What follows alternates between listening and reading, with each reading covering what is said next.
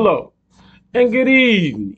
Welcome to Stir the Pot TV. I'm your host NJW, and we're here with another crime news episode.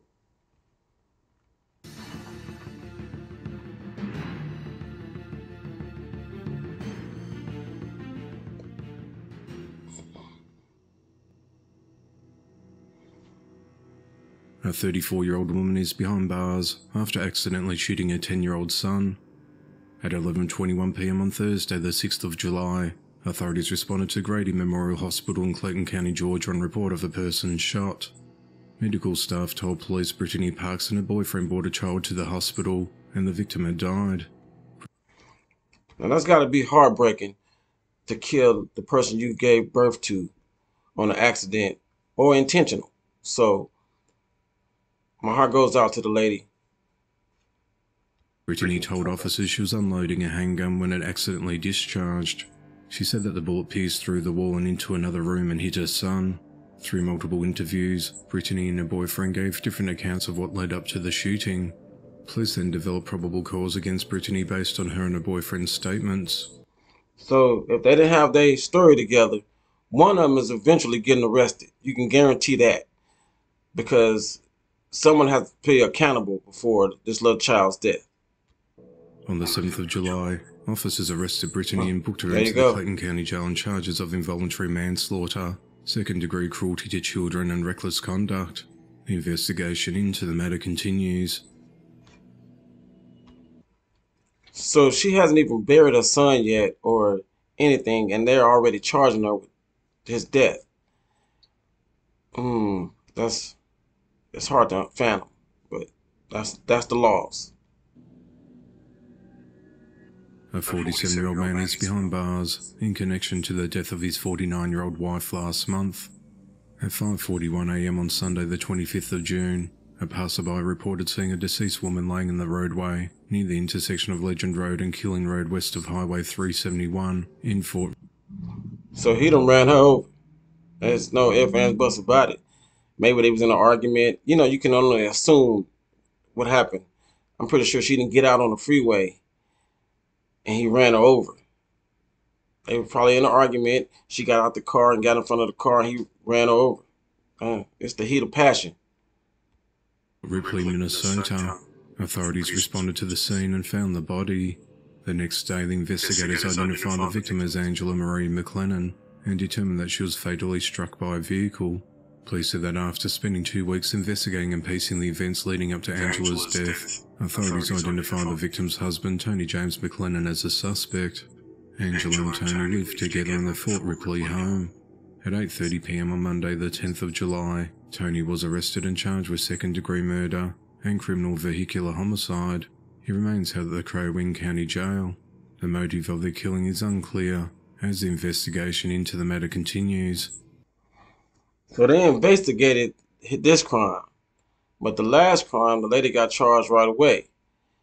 They cuffed her on the hospital bed. They waited 2 weeks to arrest him.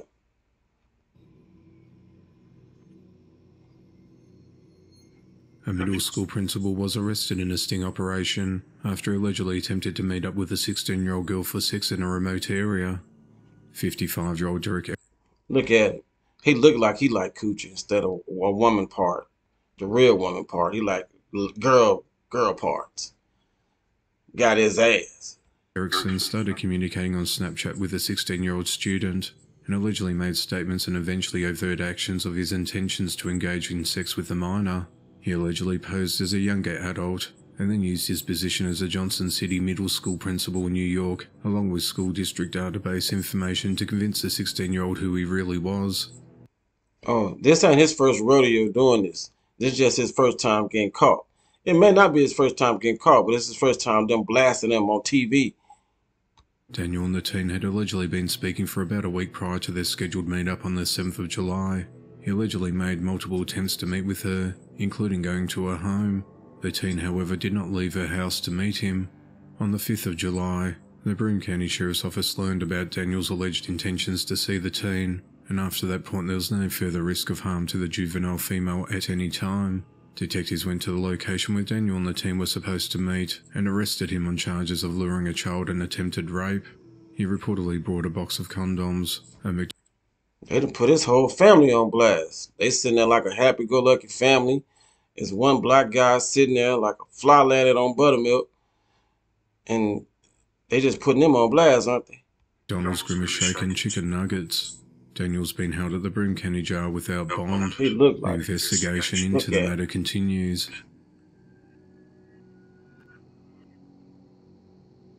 A 29-year-old Texas woman is behind bars after she left her 2-year-old son home alone while she went out clubbing. The Odessa See, when you got a parent like that, they actually didn't want to be parents. So you actually have to want to be a parent to act like one. And she left her baby at home to go clubbing. She's still trying to have more, and she ain't done being hanging out.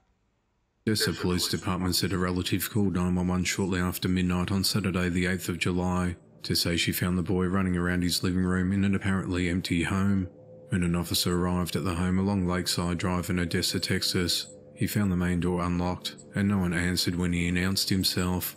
The officer stated that the child walked over to him and he grabbed him. A relative who called 911 told the officer that the boy's mother, Gretel Suarez Negrin, might be at Club 305, and other officers found a vehicle in the back parking lot. Another relative told officers it was Gretel's custody weekend, and she... Okay, well, instead of calling the cops on this lady, why didn't they just go get the child so the child wouldn't be in the system? See, it's hard. It's easy for the kids to get in the system. It's hard to get them out. And that's what people need to know. You can just call if you want, but it'd be better off for you to went and got her and then called if you're going to call. She should be the only one at the residence. The officer noted that the boy could have wandered into the busy roadway or the lake, which was only within feet of his home. Gretel was arrested and charged with abandoning and endangering a child. She remains held at the Ector County Jail on a $30,000 bond. If convicted, Gretel faces up to 20 years behind bars. Now, she done left the baby in the house to go clubbing, to get arrested. Well, she can't do no clubbing. She going to be drinking hot Kool-Aid. A 38-year-old Pikeville, Tennessee man is behind bars for fatally shooting a 24-year-old woman during a domestic dispute. At around 8 a.m. on Monday the 10th of July, authorities responded to a home along Cherry Road in Sparta, Tennessee, and reports of shots fired. I wonder why they put vests on these men when they locked up. That's like the 5th or 6th man I'd have seen with a vest on. When officers arrived at the property, they found Give me a Clayton Matthew blanket. Watson sitting on the front porch with his 8-year-old son, telling him that he'll be going away to prison for a long time. At that time, the child's mother ran out to say that Clayton had shot and killed Dara Jade Baker inside the house, and Clayton was taken into custody. When officers entered the home, they found Dara's unresponsive body with gunshot wounds and a gun located nearby. The relationship between Clayton and Dara has not been disclosed, and it's unclear what events led up to the shooting. Clayton is charged with first-degree murder, and he's held at the White County Jail on a $1 million bail. The investigation into the matter continues. A 20-year-old man is behind bars for fatally stabbing his uncle.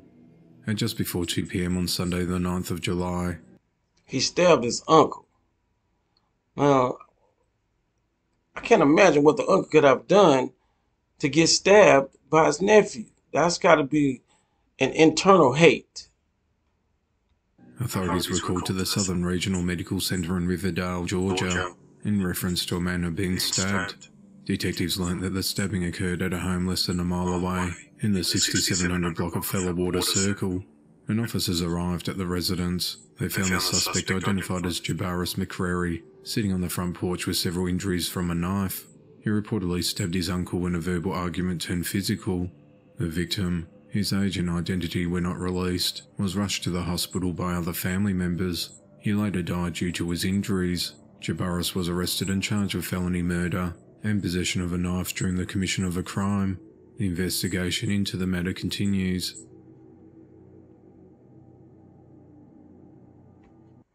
Well, there you have it. Another crime episode on Stir the Pot TV. Subscribe to the channel, and we'll see you guys next week. Same time, same channel. Thanks for watching.